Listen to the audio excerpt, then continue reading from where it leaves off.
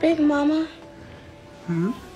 I think something's wrong with me. I haven't been feeling so good. Oh, what's the matter, baby? Well, my tummy's been feeling sick, and my monthly hasn't come. Not for a while.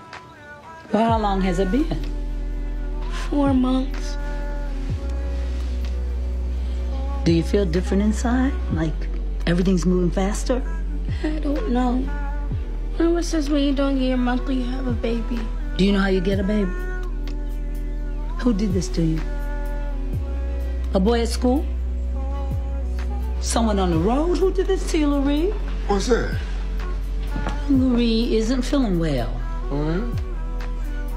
I might have a baby inside me. How you know? She hasn't had her monthly, and I feel a bump. What in God's name happened? The road is a wild place, Mama. I wanted her to stay home. You insisted. She's too young to be out there. All these children are living without a mother. And the first time that I let that precious child out of my sight, this happens.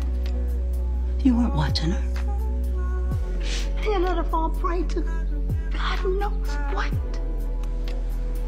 I did keep my eye on her, Mama, as best I could. The boy who did this must be held accountable. We could waste time and chase after worldly justice, or